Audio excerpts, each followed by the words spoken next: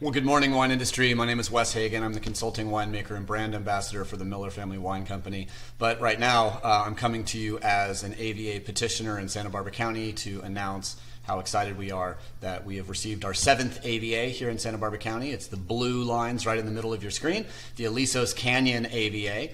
And it is just approved on Tuesday, so we've got just two days as our 7th AVA in Santa Barbara County. I wanted to give you just a little information about it.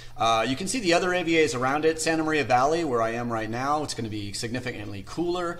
Region 1, Region 1A on the Winkler scale. Alisos Canyon is going to be smack dab in the middle of sort of Region 2. Santa Rita Hills is going to be cooler as well. Ballard Canyon is basically equivalent, very similar, so you can expect, as Ballard Canyon produces such amazing Rhone-style wines, you can imagine that the Syrah, the Mourvedre, the Grenache, all of these wonderful grapes, the Viognier, Marsanne, Roussanne, Grenache Blanc, Picpoul are all going to be fantastic here in Alisos Canyon, as well as the Cabernet Franc, which is one of my favorites and my wife's favorites. Happy Canyon is going to be significantly warmer. Los Olivos district, most of the regions are going to be a little bit warmer as well than the new Alisos Canyon. Alisos Canyon is in a larger area of the Los Alamos Valley that has never had an AVA petitioned, although in the future it might. Larger commercial vineyards surround it, but within the Alisos Canyon AVA, Dovecote, previously Thompson, as well as Nolan Vineyards, Manfred Krankel's Vineyards for Sine Qua Non, as well as some areas down in the Comasa Canyon, which is a southern Climate, very similar and included within the Alisos Canyon AVA,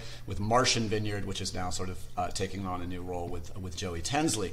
So the last thing I want to tell you guys about is this wonderful concept of the Goldilocks Rhone Zone. And if you follow any of the major watersheds out of the Pacific Ocean moving inland into Santa Barbara County, all 3 watersheds at 24.5 miles, we could call it the Marathon Rhone Zone, is exactly where Rhone varieties absolutely do incredibly well. 24.5 miles down the Santa Maria Valley, the Santa Maria River, you end up at Bien Nacido.